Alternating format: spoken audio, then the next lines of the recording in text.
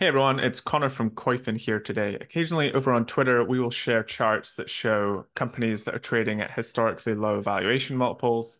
And this week, someone asked us if it's possible to screen based on this data. They wanted to know how you can screen for valuations relative to historic lows or high ranges. In today's video, we're going to break down how you can do that. So jumping on over to the Koyfin platform, the data we're using here is the percentile ranks. So if we go to snapshots and we go to percentile ranks, this is the data that we're using. And I'm going to change this to Amazon so that we can show you the example that I shared in that tweet. Here, what we're showing you is that Amazon's price to earnings is trading at historically low percentile. So we can see here we have it set to 10 years. You can change it to 20 as well. And we'll show that relative to its own history, the sector it trades in, and the country. If we scroll down here, we can see things like free cash flow yields and margins as well. So in Amazon's case, we can see that gross margins in the last 10 years have never been higher. It's in 100th percentile. The same goes for EBIT, and net income margins are looking pretty strong too. Scroll up and we can see that for price to earnings, price to book, price to free cash flow, EV to EBIT, they're all trading at a low percentile relative to the 10-year history. And if we change that to 20 years, the data is going to update. So we can identify that on a one-to-one basis by looking at a percentile rank of a company. And then if we open up the charting tool here and we look at valuations versus mean, which is a template, and we'll hide a few things here just so we can get a clearer picture. And we change it to 10 years. We can see that the PE here is low relative to the mean. The caveat here is that 39 times earnings is typically a pretty high multiple to pay for a company. In Amazon's case, it flags under the screener because it's so low relative to its own history. So without further ado, let's jump on over to the screener and we're going to show you how you can set this up. So let's create a brand new screen. With all screening, the first thing you have to do is identify your investment universe. So the top of the funnel of all the companies that you're interested in.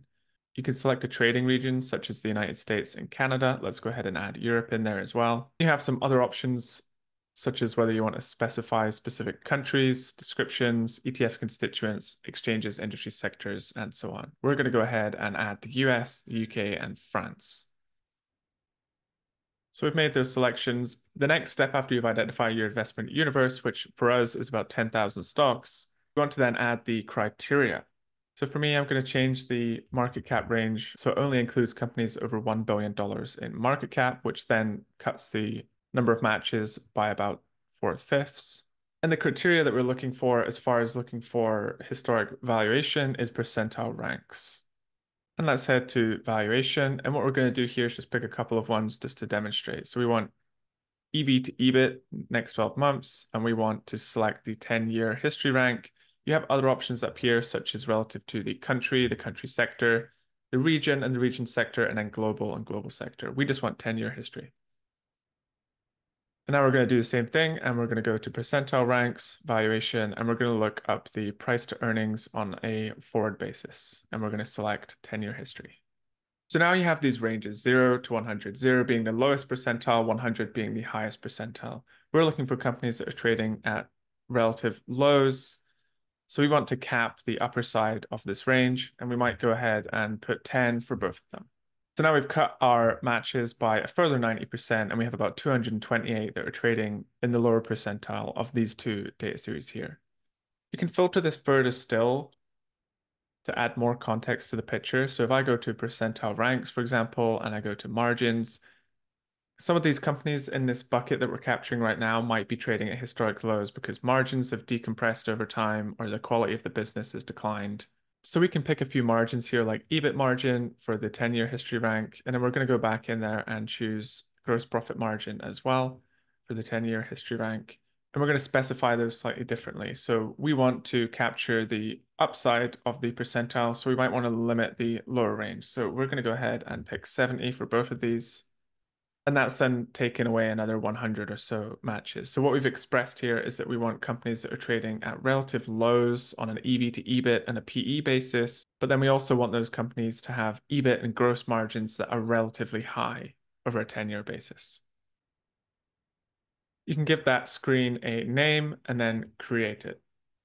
And here's your output. So now this is showing you all of those companies that are in that range. I'm going to go ahead and add a few more columns just to paint a bit more of a picture here. So what we've added here is we've added some more context. We've put the gross margin all the way down to the net and free cash flow margin. We've also added some CAGR data for total revenues and EBIT over time as well. Naturally, you can tweak this criteria to better suit your own investing style. This is a great screen to run every now and again just to see what companies are trading at the lower range of their historic norms. That does it for this video. We just wanted to demonstrate how you can do that. As always, you can reach out to us over on Twitter, which is @KoyfinCharts. Our help desk is help@koyfin.com. You can drop a comment in the comment section below as well. See you next time. Thank you.